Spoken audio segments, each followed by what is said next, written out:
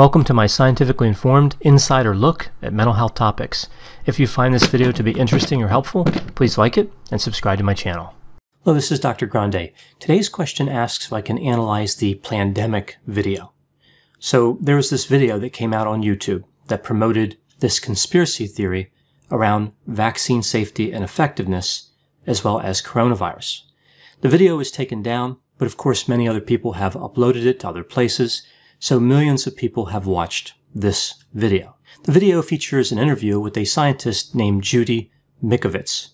She makes a number of extraordinary claims during the video. I won't cover all of them, but I'll try to get through a few key statements here.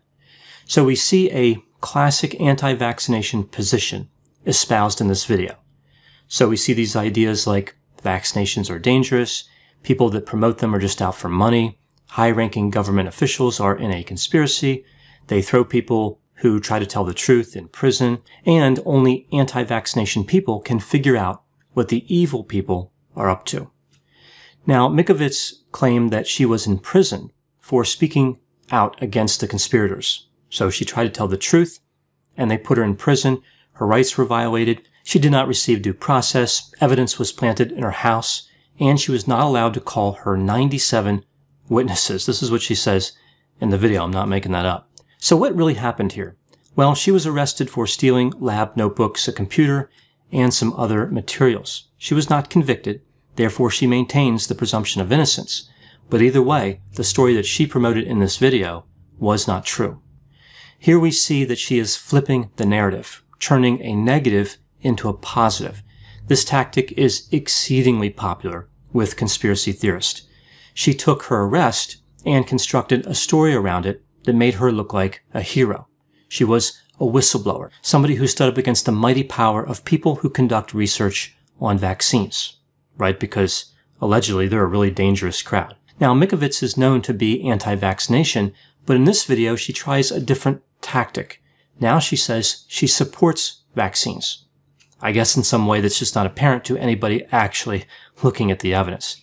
Something else interesting about Mikovits, she published an article about retroviruses and chronic fatigue syndrome. Now, this article was retracted.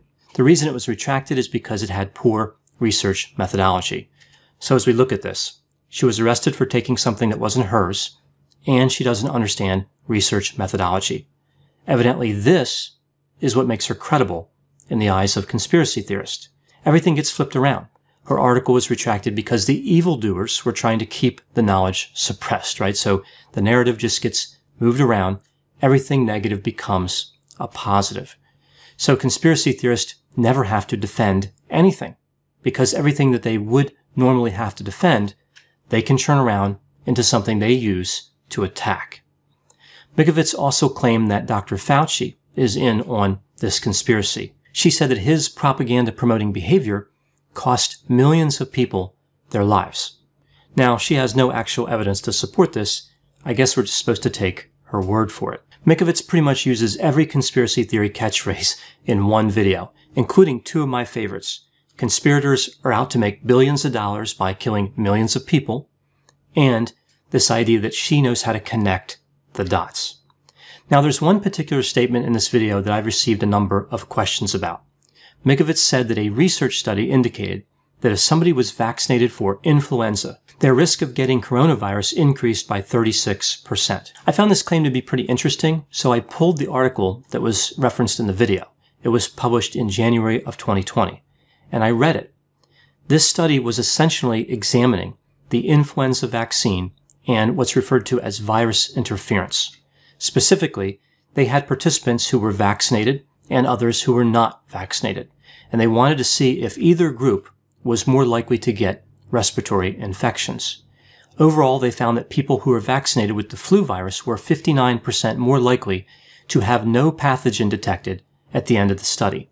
So people who had the flu vaccine were actually safer in terms of respiratory infection. Now, because the study was looking at numerous types of respiratory infections, they broke down the analysis across various types of viruses, including coronavirus. Now, specifically for coronavirus, they found that the odds ratio from vaccinated to not vaccinated was 1.36. This is where we get the idea of 36%. So again, the group that was vaccinated was at a 36% greater risk to get coronavirus. So technically, the finding was that if somebody had the vaccine, they were more at risk to get coronavirus, but that's not the end of the story. First of all, the coronavirus referenced in this article was not SARS-CoV-2, right? That's a completely different coronavirus. So we're not talking about the coronavirus that causes COVID-19. The next point, and I think this is also important because it shows kind of how she misunderstood the research. In the reference section for that article, they list other articles that had findings on this topic. One of them, a study published in 2013, had this finding. There was no association between influenza vaccination and the detection of coronavirus. So right there, in the very article that she referenced, is a reference to another article that refutes the claim about coronavirus. What Mikovits did was known as cherry picking. She selected a specific finding in a specific article and then promoted that finding as if it represented the truth, right? So she overgeneralized. Now, this behavior shouldn't be particularly surprising from somebody who does not seem to understand research methodology. Now, another thing I find interesting here about this particular claim, Mikovits believes that research funding is reserved for people that are in a conspiracy. So from her point of view, scientific literature is not valid. Yet, in an attempt to support her argument, she cites a study published in a peer-reviewed journal. I thought those studies were supposed to be inaccurate. I guess they're just inaccurate until she finds something in a study that supports her point of view. I think I understand now. I was able to connect the dots. Now, how is this good science? I can scour scientific literature and find support for almost any theory that anybody could come up with. There's always going to be variability in findings. That's how data works. If I went into a city and selected a person who was a millionaire, would I then conclude that every person in that city was a millionaire? Now, sticking with that analogy, what Mikovits did was even worse. She would go into a city and talk to as many people as she needed to find one millionaire, and then say that everybody was a millionaire. The antidote to conspiratorial thinking is critical thinking.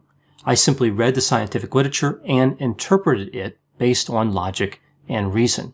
Conspiracy theorists are banking on the idea that people will not do that. Conspiracy theories like this are quite dangerous. They exploit people's need for certainty in uncertain times. They exploit the human tendency to believe instead of disbelieve as an initial reaction.